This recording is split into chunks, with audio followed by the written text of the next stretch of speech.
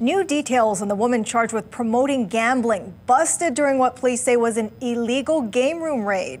Ju Hyun Pak was arrested and is now scheduled to be in court on Thursday. KITV4's Shanila Kabir has this follow-up. A 69-year-old woman was charged with a felony for possession of an illegal gambling device. She is expected to be seen in court in the next few days. And here at Oahu Grocery, many residents nearby say this crime doesn't really even concern them. They say they don't feel unsafe. I walk past right here every single day, like on my way to school. I take the bus.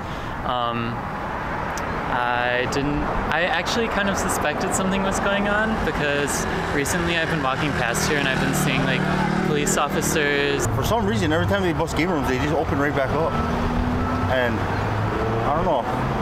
I used to go to game rooms, but I stopped going game rooms.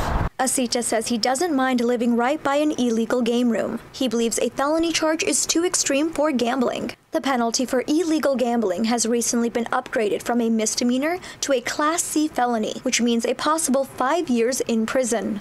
Because it is gambling. And gambling is legal all over the world, but I don't know why it's not legal here. This isn't the first time police have raided Oahu Grocery. In 2020, authorities removed 8 gambling machines. Police also conducted a raid there in 2018. When I walk here at night, I feel really unsafe. I walk really fast when I walk past here too. Prosecuting attorney Steve Ahn believes the new law could deter residents from participating in illegal game room activities and even prevent new game rooms from opening. Shanila Kabir, KITV4 Island News.